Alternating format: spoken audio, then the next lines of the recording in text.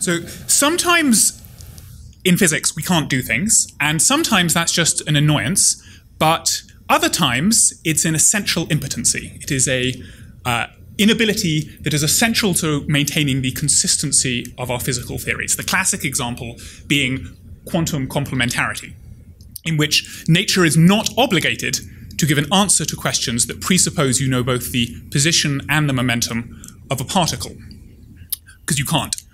Today I'm going to give a souped up version of complementarity appropriate to quantum gravity, also based on something you cannot do, and that I'm going to argue is essential to maintaining the consistency of quantum gravity and avoiding paradoxes. In particular, avoiding the firewall paradox, which for today's purposes you can think of just as the following. Alice, an observer, performs a certain computation on the Hawking radiation emitted from a black hole, and then jumps in. That's not a paradox, that's a poor life choice. The paradox is that it's not clear if we can consistently give an answer to the following question. What does she see as she crosses the horizon? For various reasons that I will not go into, there doesn't seem to be a good answer to that question. There is an attempt to evade this, which is the complexity attempt, where people pointed out that in order to the computation that Alice is called upon to perform is exponentially complex, meaning it requires an exponentially large number of quantum gates to implement and an exponential length of time. So the aspiration is that by the time Alice has finished doing this computation, the black hole will long since have Hawking evaporated, and there will no longer be a black hole into which to jump, and no longer be a paradox.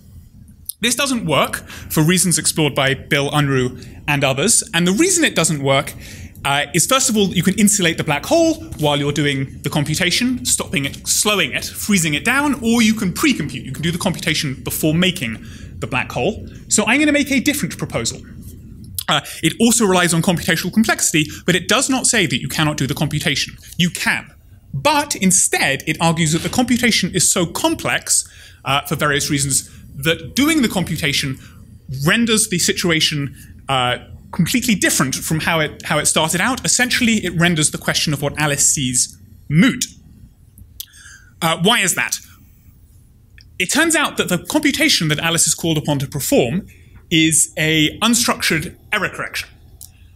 And the way you do such computations is that you simulate every possible thing that could have happened. In particular, Alice is called upon to simulate every possible history of the interior of the black hole, including every possible experience that Alice would have, any observer would have, including Alice, would have as she falls into the black hole. So the sort of semantic meaning of the computation that Alice is called upon to perform therefore summons into existence many virtual Alices, because many people believe, including me, that a sufficiently high-fidelity simulation of an observer is another observer of equal dignity with the original observer.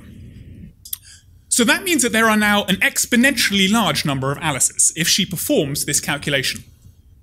There is the original flesh and blood Alice, who remains outside the black hole ready to jump in, and there is the exponentially larger number of Alices who live in the virtual memory of the computer that she uses to do the calculation that she is called upon to do. Therefore, the answer to the question, what does Alice see, is that Alice sees everything. Every one of these observers sees different things, Alice sees everything, and the original question is rendered moot.